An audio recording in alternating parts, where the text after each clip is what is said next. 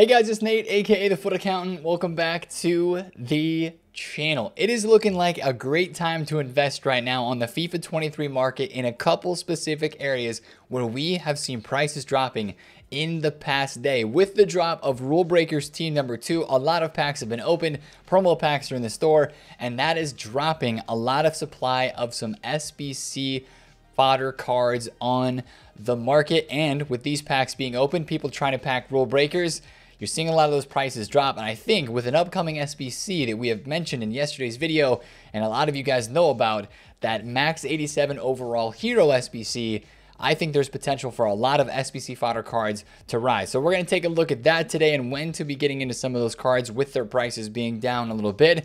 And also I'm going to take a look at the rest of the market because yesterday on Friday and even into today right now on Saturday, a lot of prices didn't move that much. There was a little bit of panic yesterday, but not much at all. And honestly, what I'm seeing right now is a lot of the market, it just seems to be very stagnant, and a lot of prices, even with coin injection yesterday, a lot of people opening promo packs to try to pack the brand new cards, prices are going lower, even though there are more coins on the market right now. So I'm a little bit worried about that and what that means for the market this weekend, but we're going to take a look at that and how today might be a bit of a quiet Saturday content wise on FIFA 23. So if you're excited for the video, hit the thumbs up and of course subscribe if you're new. Let's talk about the investment potential that I see in front of us here. This would be a pretty short-term investment as well, by the way, because of the price drops that we saw this weekend and an SBC that we're expecting in the next 2 to 3 days on this game. That's kind of the time frame that we are looking at here with SBC fodder, right? The cheapest players by rating page is what we're looking at. I'm flipping right now. 84 is 2,000 coins. 85s are down under 9,000 coins a card. 86s are about 14K a piece. Your higher rated fodder, we're not going to discuss too much of that for an investment potential because these guys are actually up a lot because of the Player of the Month Messi SBC.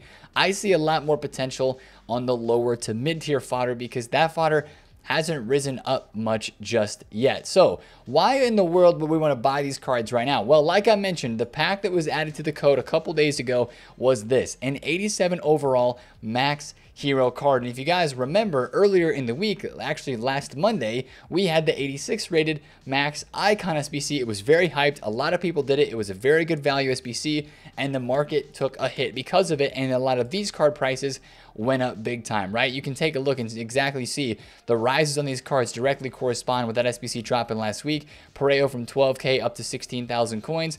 That SBC goes away. He's now back down into the lower, he was about 12,000 coins yesterday. Some of the 86s have started to kick back up in price already with Player of the Month Messi looking pretty cheap and some higher rated squads needed inside of that. But with this SBC on the horizon, it looks like another opportunity for that fodder to go up in price because there's going to be demand. Now, of course, it always does come down to how does EA price the SBC and when does the SBC drop? I think that an 87 rated max hero SBC will probably be dropped tomorrow on Sunday or Monday, right? Monday last week was the day they dropped the 86 icon. I could see it being dropped on Monday again this week, but we have to invest ahead of time because people are obviously knowing that this is coming and they're going to get involved with this stuff pretty fast and get on top of this pretty soon. So that's why I like taking a look at some of these cards, right? Let's talk about what cards to look at and why, right? Look at Pogba. Pogba was 12,000 coins on Wednesday with that Team of the Week pack dropping up from like 7,000 coins.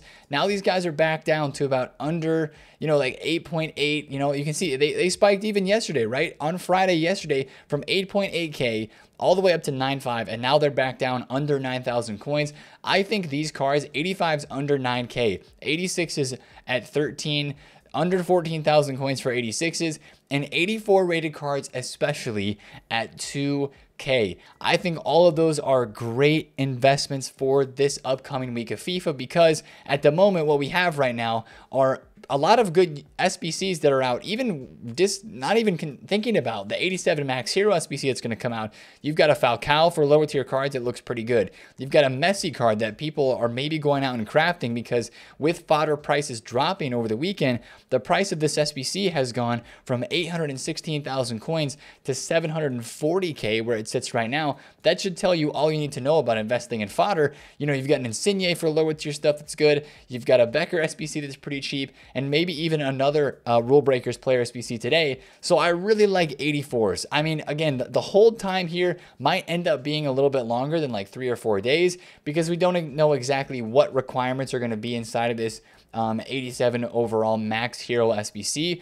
But I think 84s, 85s, 86s, 87s are all really good buys at the moment. You could even maybe buy a couple of guys like from the 88 to 89 rated, part of the market. But I just feel like these cards are up so much already with that Player of the Month SBC for Messi. As you can tell, right, these guys used to be 20K. They absolutely ballooned with the Icon SBC up to 27K, and now they've gone up further with the Messi SBC being out. They were really high yesterday, 29K. Now they have dropped off. I mean, 25K for 88s, I think, is not terrible. If you want to go out and buy a few of those, you can do that. But I really like the lower to mid section of the fodder market at the moment. 87s look pretty good to me at 17K because if 88s keep going up, and I mean, what was Thomas Muller yesterday? He was 19K, and now we're looking at 17. If you can get some of these under 17K, I just think that it's the time of the year as well where the content keeps turning out. And at the time of a game right now where people are starting to get more interested in running untradeable teams, we're getting closer and closer to the World Cup. And I do think that the World Cup is going to have a massive effect on the market. And just the way that the market is feeling right now, I really feel like investing in some of this fodder is something that you might be able to do very easily. Put a couple of these cards in your club, on your transfer list. It's not like you have to go unassigned with thousands and thousands of cards because, that might just not be worth it for you and how you're trying to play the game of FIFA. But going through the cheapest players by rating list like we just saw, I'll put the link to that page down below in the description of this video. I mean, look, the difference between 84s and 85s is so much that it's crazy. 8.6K for Jorginho, I will take that. But like 8.5K or 9,000 coins for an 85 rated card, but only 2K for an 84. That's a huge price discrepancy there. So, I think that that gap will close here pretty soon. It's just a matter of time. That's why I really like the 84s as investments. But just do like what I'm doing right here. Go out to the market. If you have a decent amount of coins, go through and pick one of these cards up and some of the cheapest 85s, the cheapest 86s, and just put them in your club. And then you'll be happy later on this week when you see the prices rising up. And, I think today on Saturday, people are going to be going out and buying and investing in some of these cards as well. People were investing in fodder yesterday. There's a very strong amount of demand for this fodder right now on the market, but I think it's for good reason. So again, if you need a graph to show you what's going on with the fodder prices in general right now, this is the index 85. It's going from here and it's gone all the way down. I think it's going to come back up a little bit over the weekend as we have the lessening of supply and a little bit more demand. Of course, you still have weekend league rewards and stuff, but that shouldn't impact the market too much. So again, that's just basically a really long way to say I like investing in fodder. I think these prices are pretty good. You can't expect 86s to go all the way back down to 12K. Like these guys are not going to be 11 to 12K. Fodder just continues to go up, especially in these later stages of October when the content continues to ramp up. EA puts out better SBCs. These prices are just going to creep higher over the next couple of weeks. Patience is a good thing when it comes to SBC fodder. So that's my thoughts on the fodder market. Again, I'm not expecting this hero SBC today. I'm not expecting it really tomorrow, either on Sunday. I think it's most likely going to be Monday, but it is in the code, and it just feels like that EA is going to drop this SBC very, very soon. Now let's talk about the rest of the market, and I want to show you some graphs. Erling Haaland is 187K. Now I know that prices oftentimes get low on Friday nights and they rise up a little bit on Saturdays, right? That's a trend that we often see. Yesterday on the market, there was some supply, but a lot of the market just felt really stagnant. Haaland was 215. He went down at content to about 200,000 coins, had a slight bounce, and then just got sold off into the evening. And a lot of your meta cards, like Ronaldo, was one of the only cards that went up a lot in price. And I'm looking through the rest of the market. Ferland Mendy was 99K yesterday before content, and now he is down to 89,000 coins. I just think with the way the market reacted yesterday, being on the market so much in the past couple of days and watching these card prices, I don't think good things are coming for prices on this game. I think we are going to see another market drop off this weekend because if you think about it, right, 50K packs and all those packs that were in the store were opened by people spending FIFA points to try to pack Ribéry, to try to pack Thiago, to try to pack all the cards that are in Rule Breakers Team 2. People were spending FIFA points opening these yesterday and even into today on Saturday. And that's putting coins, bringing coins to the market as people discard the packs and they quick sell the stuff in there. That really is what brings a lot of coins to the market. And really yesterday, the only prices that went up a lot higher were some of your out of packs cards. Like I remember seeing Mohamed Salah's Inform, a card that I watch and price often, go up like more than he's ever been. He was above 600,000 coins, which is really high for his card. But for the rest of the market, like stuff continues to go actually stay the same or go down in price. And that's why I just think that, you know, maybe a slight rise today is possible for some player prices on this game. But I just don't think that if you're holding a team with a lot of tradable players in it, especially if there's gold cards in there. I mean, look at Nkunku. Nkunku's been 80K for a hot minute. And yesterday and then right now, 73,000 coins for Nkunku. Like he's down a lot in the past couple of days. So just be very careful holding on to any gold cards and even some of your rule breakers cards. If we take a look at like last week's, the team that just went out of packs, these guys got invested in yesterday and their prices jumped up for a little bit and now they're back down, right? Yesterday, Dzeko was around like 146. He jumped about almost 160 at one point, and now he's back down to 145. Of course, Calvin Phillips is up a little bit. Leon Bailey's up a little bit. PK has had a decent rise. Ronaldo up a bit. Jesus Navas. There's a few cards that are up a bit, but it feels like a lot of the market is just very stagnant. You know, hero cards yesterday, you know, had some nice rises, but there was a lot of panic selling as well. I bought a Yaya Toure yesterday under 1.2 million coins, right? This was the biggest place of panic yesterday on the market. Yaya was 117, bounced up to 129 where I sold him, and now he's back down to 121. Like that's really, really low for his price on the market right now. Could that bounce up today? I think potentially really fast. You could have some small slight rises today.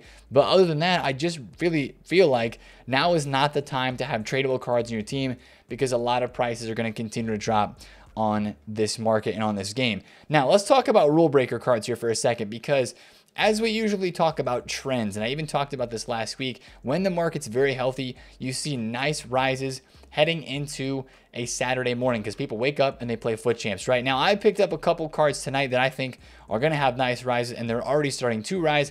I actually went out and picked up 2 Thiagos at 410,000 coins. He is now rising towards 440K and starting to get rare as people wake up today on Saturday and play with this guy on their team and try him out. I know a lot of people are looking to buy Franck Ribéry. Of course, kind of crazy timing for Ribéry. He announced his retirement yesterday, and then he gets a card in FIFA. It's 900,000 coins for this Ribéry card. A lot of people were thinking he was going to be over $1 million. His price has dropped a ton into the nighttime hours today. I'm skeptical, really. I'm skeptical of how much the market can rise today. I bought a Havertz as well at like 312,000 coins. But really, I don't see this card going much over like 330K today. If I'm being completely honest, these rule breaker cards today, I'm not trying to hold on to them for very long because I feel like these guys might have a short spike. But then I think prices as we get towards 6 p.m. are just going to end up dropping. So it just might become one of those mornings where there's some panic selling. And that worries me a little bit. We did get a sale here. We sold a Thiago for 440. So I'm taking the easy, quick cash on these guys, right? Bought it for 410, sold it for 440. And I'm trying to stay pretty liquid because that's the way that I want to be in a market that just feels like prices are so cheap everywhere. I don't like when prices are up on some other areas of cards as well. Speaking of cards that are low, Neymar team of the week. I think he's rebounding back up a little bit now.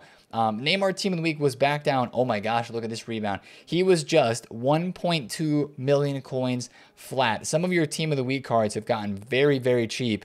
They went down, they rebounded back up, they got low again Friday night, and now some of them might bounce back into today on Saturday, like Neymar here, as you can see.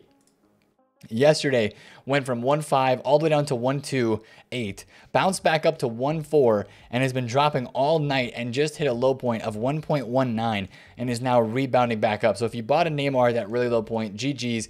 I think that your team of the week cards, if the market falls off a lot today on Saturday, it looks like Barella is actually starting to go up too. He was 66K, right? He went down to 72, up to 80, down to 64, and he's now like 68, 69. I think your informs will drop lower maybe tonight on Saturday night as well, especially if today just becomes a day where people are starting to sell cards on the game.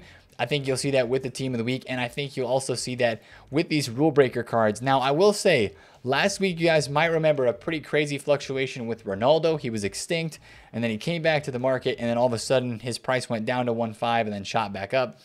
You might have a fluctuation like that today with Ribery or Thiago or Ramos or Havertz, some of your more elite rare cards if there's a lot of panic selling.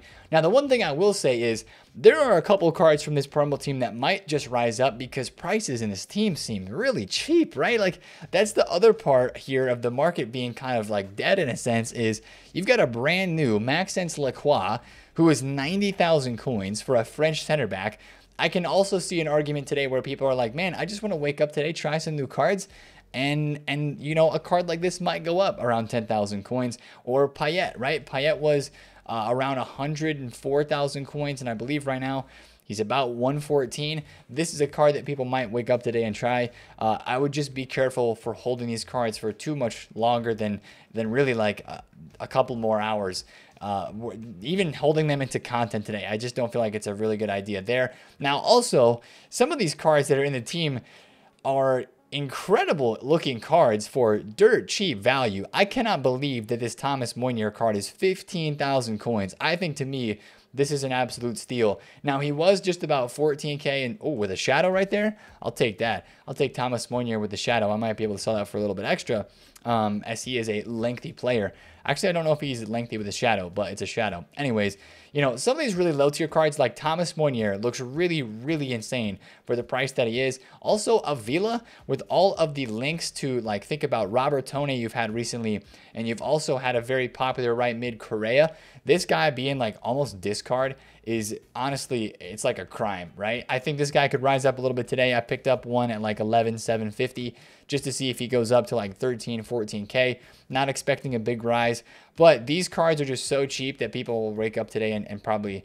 want to try them out in their team. So just be careful with prices today, because around the market, specifically on golds, I just don't like where this market is headed. So I'm glad that I'm taking a few coins here or there. I sold something else here. What did I sell? I sold a Lewandowski at 59K. Nice. I bought some fodder yesterday at content because I was like, man, these guys are super duper cheap, and I think they will have potential to rise up, and that indeed is what they have done. So last thing I want to look at is what SBC content we could have for today. There was a player leak that dropped yesterday that we didn't actually see in the game, and it's this man, a Brazilian right back. Anytime we get a Brazilian SBC player, take note, because people will do it just because it is Brazilian. Same thing with the French, right? Those are the most, I would say, the top two squad building challenge like nations, and England as well. English, Brazil, and France always have hype when they get dropped as SBCs. Now, this guy's really, really short. I think he's like 5'6" or something, but he's Italian. He's not Italian. He's in the Serie A, the Italian league, and he is Brazilian.